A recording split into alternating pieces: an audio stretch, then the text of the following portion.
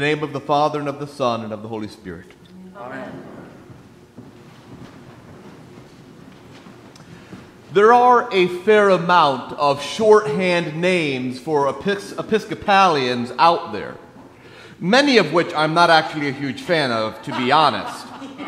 One of my least favorite is when people say, "Oh yes, the Episcopal Church, that's like Catholic light."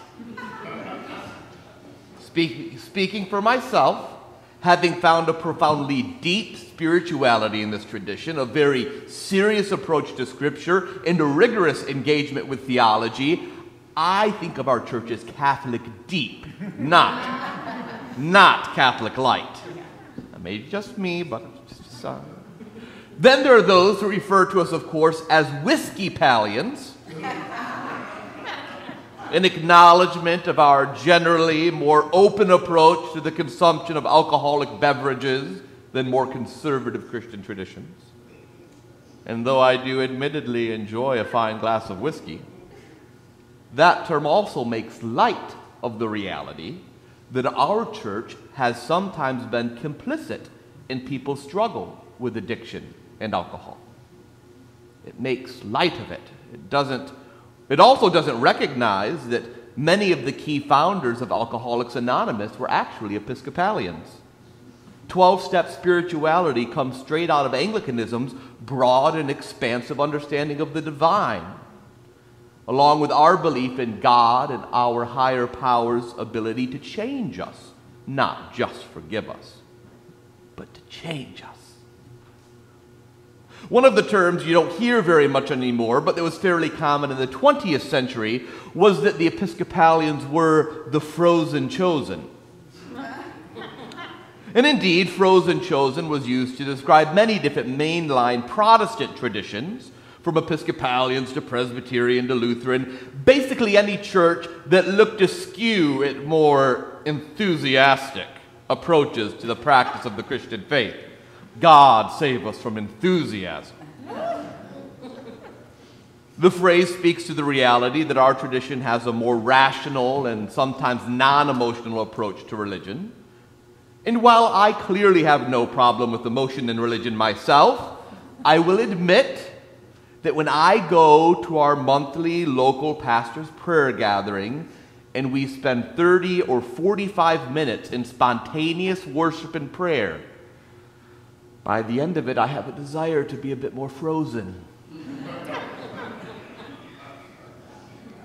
Whether or not we see ourselves as the frozen chosen makes today's gospel reading a bit more interesting.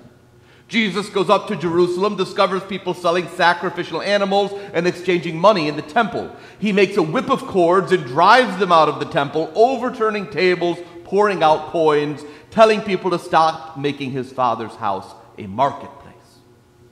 Now, this is clearly not frozen chosen behavior. One wonders if Jesus consulted with the temple leadership in advance to ensure that a team of volunteers were set up to clean up after his exuberant display. Perhaps it was put on the temple information table. Because if no one cleans up after this, the sexton is absolutely going to complain to the temple administrator, who will likely complain to the rector, who will simply roll his eyes saying, "What do you want me to do with these people?" It's also possible, though, that some of us read this gospel and we get rather excited at this side of Jesus. I mean, if we were hanging out with Christ and he said he wanted to make a whip of cords and drive out the forces of injustice, we'd be tying our own whips right behind him. "I'm right after you, man. I've been waiting my whole life for this." After all, we all have some people in the world whose tables we'd like to flip over, if we're honest. And Jesus seems to be giving us permission to do that, to ride out in the cause of justice, to set the world right according to our understanding of what we think the world should be. And so we probably would do well to be reminded that the condemnation Jesus serves up is not for the easy villains of first century Jewish religion. Though the temple system in the first century was not perfect, no religious system is, It was not a wholly cynical or wicked enterprise. In the end, they needed a place to exchange money that had a graven image on it for money without, so that they could pay the temple tax. They needed a place for people to buy clean animals to be used in sacrifice, knowing few people could make the trip with the animals from home and keep them ritually clean the whole way. So over time, they set this all up in the court of the Gentiles, likely reasoning that the Gentiles were already unclean. What harm could a few animals and coins do to make it much worse? It was a comfortable choice to meet some very reasonable institutional goals. And likely they'd become blind to the impact of what they were doing. When this story shows up in the Gospel of Matthew, it seems to be that the problem is some kind of corruption or price gouging that's going on. As Jesus says, "Is it not written, my house shall be called a house of prayer for all nations, but you've turned it into a den of robbers"? In the Synoptic Gospels, Jesus is drawing from other prophetic figures, particularly from Isaiah and Jeremiah. But that's not the language Jesus uses in our gospel for today. It says nothing about a den of robbers. In John's gospel, he simply says, "Stop making my Father's house a marketplace," indicating that it's the very activity of buying and selling in the temple that he is rejecting. But why? You see, in John's gospel, Jesus is actually quoting from the prophet Zechariah, not Isaiah or Jeremiah. Zechariah specifically, he's quoting from chapter 14. In this chapter, Zechariah imagines the latter day, the day when God's desire for the world is fulfilled and the Messiah finally arrives. In that latter day, all nations will come to the temple in Zechariah's dream. They'll keep one of the ancient Jewish festivals, the Festival of Booths, otherwise known as the Festival of Tents or Tabernacles. Everything at that time, Zechariah believes, will become sacred to the Lord. And Zechariah closes the chapter by saying, "And there shall no longer be traders in the house of the Lord, in the house of the Lord of hosts on that day." So, by telling the people who are trading, the traders, to leave, that the house of God is not a marketplace, but is a place for all nations, Jesus is making it clear that Zechariah's dream has come true. That the Lord has come in him, and that the barriers to worship by the Gentiles, the nations, all those who were not a part of the chosen people, that those barriers must now be taken out of the temple so that all nations, all people can finally worship. I mean, we might want to make a whip of cords and charge behind Jesus, but as one scholar pointed out, we can never settle for an image of Jesus with a whip who criticizes someone else rather than us. Because if we read this text as Jesus getting after those we don't like, driving out the injustice that only offends us, then we have missed the heart of this text from John's Gospel.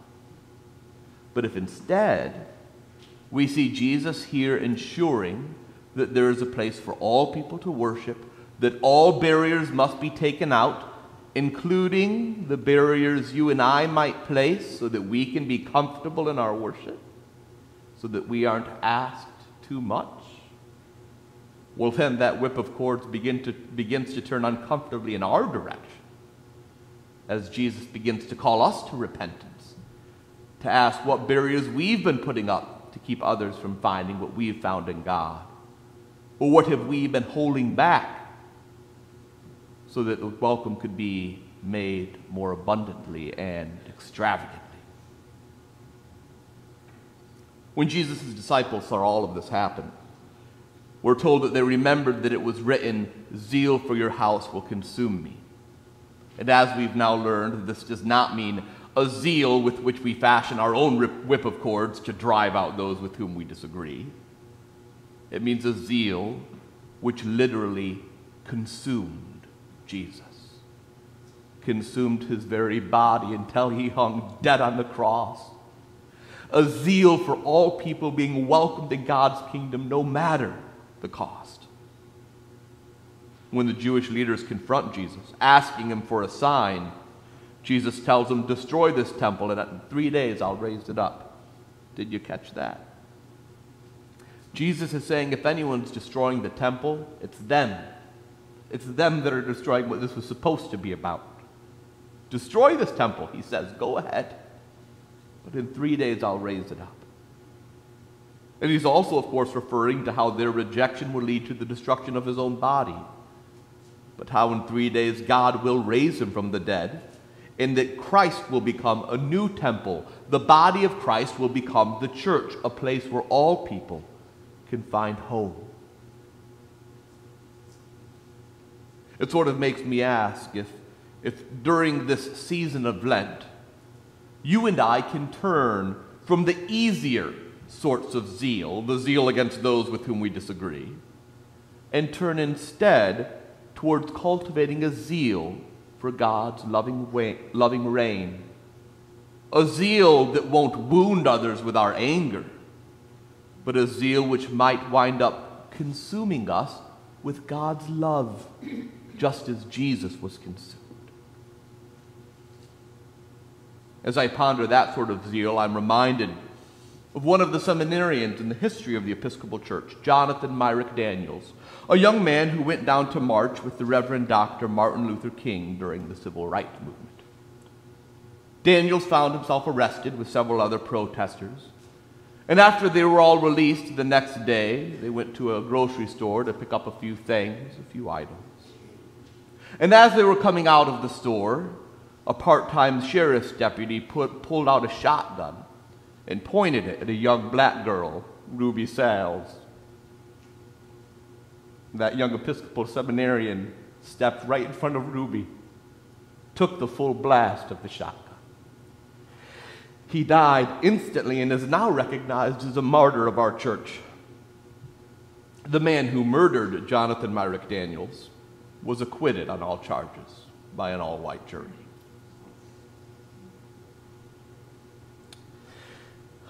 I think in a lot of ways that was a galvanizing moment for our church. It was when we realized that we couldn't just be the frozen chosen when this is what's happening in the world. Particularly when one of our own has demonstrated so clearly what it actually means to be a follower of Jesus. It made it clear that if our church simply sat on the sidelines and refused to engage in the unrest that our country was facing, that all that would result would be the deaths of more marginalized people. Well, we sat comfortable in our pretty churches. We realized we needed to put our privilege on the line, even if it would upset people. We needed to step out of the church building and into the shotgun blast of those seeking to do harm, no matter the cost. That was the sort of zeal we needed then. A zeal that didn't result in us being more comfortable. A zeal that also marks around the time the membership of our church started declining. A zeal which consumes. A zeal that involves taking risks and sacrifices, giving up our comfort for the sake of what God's kingdom needs. I wonder if we can cultivate that kind of zeal today in our own time. So what kind of zeal will you choose this Lent? The zeal for yourself, your own life, your comfort, or a zeal for God's love, even if it might consume you, even if it might cost you? Because one of those types of zeal is the sort of zeal that led to religious people crucifying God because he made them a bit too uncomfortable. But the other zeal, the zeal that consumes us, this is the zeal that shakes the church, reforming her ever closer to God's call, God's vision of beloved community. Amen.